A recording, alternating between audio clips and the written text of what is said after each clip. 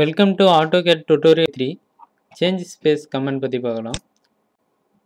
Change space command எப்படி access பண்ணலாம்னா CHS அப்படின்ட்டு டைப் பண்ணலாம். அப்படி இல்லைனா change space symbol வந்து கிளிக் பண்ணலாம். அப்படி இல்லைனா மெனு பாரில் மாடிஃபைல போயிட்டு change space அப்படின்ட்டு கொடுக்கலாம். ஸோ நம்ம ஒர்க்கிங் என்விரான்மெண்ட் அப்படின்ட்டு ஒரு ரெண்டு மெத்தட் வந்து டுட்டோரியல் ஒன்லேயே பார்த்துருப்போம். மாடல் ஸ்பேஸ், பேப்பர் ஸ்பேஸ் அப்படின்ட்டு. மாடல் ஸ்பேஸ் வந்து பிரிண்ட் அவுட் நாட் ரெக்வயர்டு அப்படின்னும் போது யூஸ் பண்ணுவோம். அன்லிமிட்டெட் ஏரியா தேவைப்படும் போது நம்ம வந்து யூஸ் பண்ணுவோம். பேப்பர் ஸ்பேஸ் அப்படின்னும் போது பிரிண்ட் வியூக்கு யூஸ் ஆகும். ஸோ பேப்பரை வந்து நம்ம வந்து செட் பண்ணிடுவோம். பேஜ் செட்டப்பில் போயிட்டு பேஜின் டைப் பண்ணி என்டர் கொடுத்தாலே இது வந்துடும். மாடிஃபைல போயிட்டு பேப்பர் சைஸ் வந்து செட் பண்ணிடணும். ஸோ A4 வேணும்னா நம்ம வந்து A4 கொடுத்துக்கலாம், போர்ட்ரேட் கொடுத்துக்கலாம். ஸோ இப்போ வந்து நமக்கு வந்து A4 சைஸ் பேப்பர் வந்து கிடைச்சிருச்சு. ஸோ இந்த பேப்பர்லேயே நம்ம வந்து ட்ராப் பண்ணுற மாதிரி இருக்கும்.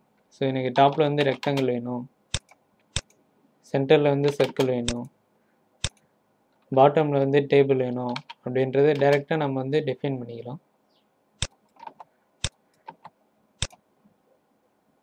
ஸோ இந்த பேப்பரில் இங்கே இந்த ஆப்ஜெக்ட் தான் இருக்கணும் அப்படின்றத நம்ம வந்து டைரெக்டாக பேப்பர் ஸ்பேஸ் யூஸ் பண்ணி டிஃபைன் பண்ணிக்கலாம். ஸோ இப்போ நம்ம டிஃபைன் பண்ணதுக்கு ஏற்ற மாதிரியே பிரிண்ட் வியூக்கு போனோம்னா நமக்கு வந்து இந்த வியூவே நமக்கு வந்து கிடைக்கும். கண்ட்ரோல் P கொடுக்கலாம். அப்படி இல்லைனா பிரிண்ட்டுன்னு டைப் பண்ணலாம், பிளாட் அப்படின்ட்டு டைப் பண்ணலாம். ஸோ ப்ரீஸ் பிளாட் கொடுத்துட்டு ப்ரிவியூன்னு கொடுங்க.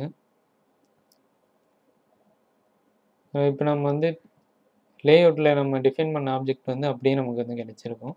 ஸோ டாப்பில் ரெக்டாங்கிள் வேணும்ன்ட்டு டிஃபைன் பண்ணியிருந்தோம், சென்டரில் சர்க்கிள், பாட்டமில் டேபிள், அந்த மாதிரி வந்து நம்ம வந்து டைரெக்டாக வந்து பேப்பர்லேயே ட்ராப் பண்ணுற மாதிரி பேப்பர் ஸ்பேஸ் யூஸ் பண்ணி நம்ம வந்து ட்ராப் பண்ணிக்கலாம். ஓகே, சேஞ்ச் ஸ்பேஸ் கமெண்ட் பற்றி பார்க்கலாம். ஸோ இப்போ வந்து நம்ம இந்த ஆப்ஜெக்ட்லாம் வந்து பேப்பரில் இது டாப்பில் இருக்கணும், இது சென்டரில் இருக்கணும் அப்படின்ட்டு டிஃபைன் பண்ணுறோம். இப்போ வந்து மாடல் ஸ்பேஸ் உள்ள வந்து ஒரு ஆப்ஜெக்ட் வந்து எக்ஸாம்பிள் ட்ரா பண்ணியிருக்கோன்னு வச்சுக்கோங்க. ஸோ இங்கே வந்து லைன் இருக்குது, பாலிலைன் இருக்குது, சர்க்கிள் இருக்குது, ரிவிஷன் க்ளவுட் இருக்குது. எக்ஸாம்பிள் இந்த ரிவிஷன் க்ளவுட் வந்து எனக்கு வந்து லேஅவுட்டுக்கு வேணும், லேஅவுட்டில் பாட்டமில் வேணும் அப்படின்னா, அதாவது பேப்பர் ஸ்பேஸில் பாட்டமில் வேணும் அப்படின்னா நம்ம வந்து புதுசாக வந்து ட்ரா பண்ணிகிட்டு இருக்க தேவையில்லை. ஸோ இந்த ஆப்ஜெக்ட் வந்து நான் புதுசாக போயிட்டு இந்த பாட்டமில் போயிட்டு நான் வந்து ட்ரா பண்ண தேவையில்லை. சேஞ்ச் ஸ்பேஸ் அப்படின்ற கமெண்ட் யூஸ் பண்ணி நம்ம வந்து சேஞ்ச் பண்ணிக்கலாம். ஓகே, இப்போ மாடல் ஸ்பேஸ்லேருந்து அந்த ஆப்ஜெக்ட் வந்து பேப்பர் ஸ்பேஸ்க்கு சேஞ்ச் பண்ண போகிறோம். ஃபஸ்ட்டு மாடல் ஸ்பேஸ் உள்ளே போயிடணும். ஸோ எது வந்து சோர்ஸோ அந்த சோர்ஸ் உள்ளே வந்து போயிடணும். ஓகே, ஜூம் ஏன்னு கொடுத்தீங்கன்னா எல்லா ஆப்ஜெக்ட்டும் நமக்கு வந்து விசிபிள் ஆகும். ஜூம் கமெண்ட் வந்து டுட்டோரியல் ஃபுல்லே பார்த்துருப்போம். ஸோ இந்த ஆப்ஜெக்ட் தான் நமக்கு வந்து தேவை. இதை கிளிக் பண்ணிவிட்டு CHS அப்படின்ட்டு கமெண்ட் வந்து டைப் பண்ணலாம், இல்லை ஐக்கானும் கிளிக் பண்ணலாம். இப்போ வந்து நம்ம கிளிக் பண்ணது இந்த ஆப்ஜெக்ட் வந்து பேப்பர் ஸ்பேஸ்க்கு வந்துடும். மாடல் ஸ்பேஸ் உள்ளே போய்ட்டு பார்த்தீங்கன்னா அந்த ஆப்ஜெக்ட் இருக்காது. ஸோ இப்போ லேஅவுட்டு, அதாவது பேப்பர் ஸ்பேஸில் வந்து அந்த ஆப்ஜெக்ட் வந்துடுச்சு. இப்போ வந்து நம்ம வந்து ஈஸியாக டிஃபைன் பண்ணிக்கலாம், மூவ் பண்ணிவிட்டு. ஸோ எனக்கு பாட்டமில் தான் வேணும் அப்படின்றத நம்ம வந்து டிஃபைன் பண்ணிக்கலாம். இப்போ எக்ஸாம்பிள் நம்ம வந்து பேப்பர் ஸ்பேஸில் பிரிண்ட் வியூக்காக சம் ஆப்ஜெக்ட் வந்து ட்ராப் பண்ணுறோன்னு வச்சுக்கோங்க. ஸோ இப்போ எக்ஸாம்பிள் டேபிள் வந்து ட்ராப் பண்ணுறோன்னு வச்சுக்கோங்க.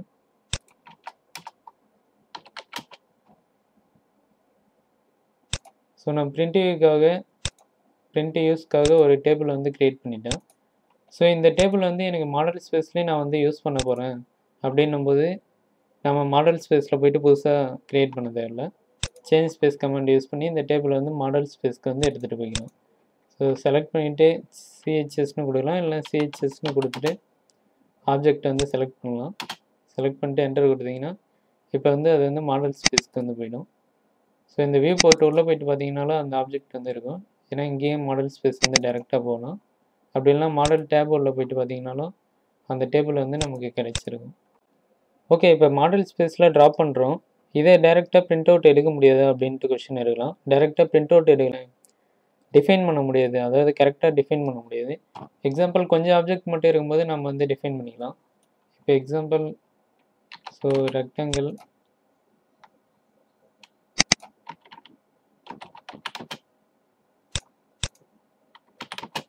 சர்க்கிள்,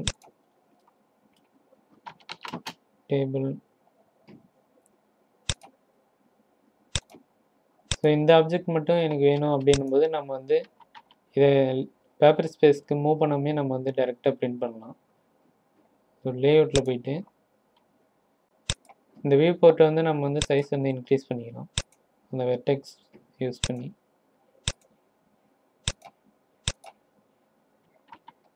ஸோ இப்போ ஜூம் கொடுங்க, விண்டோ கொடுத்துட்டு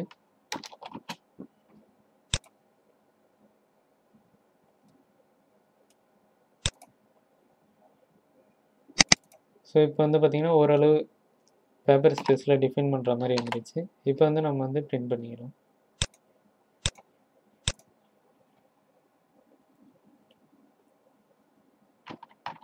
ஓகே, மாடல் ஸ்பேஸில் இருக்கிற எல்லா ஆப்ஜெக்டையுமே பிரிண்ட் பண்ணணும் அப்படின்னா வியூ போர்ட் உள்ள போயிட்டு ஜூம் கொடுத்துட்டு ஏ கொடுத்தீங்கன்னா எல்லா ஆப்ஜெக்ட்டும் நமக்கு வந்து தெரியும். ஸோ இப்போ போயிட்டு நம்ம வந்து பிரிண்ட்னு கொடுத்துக்கலாம். இப்போ எல்லா ஆப்ஜெக்ட்டுமே பிரிண்ட் ஆகும்.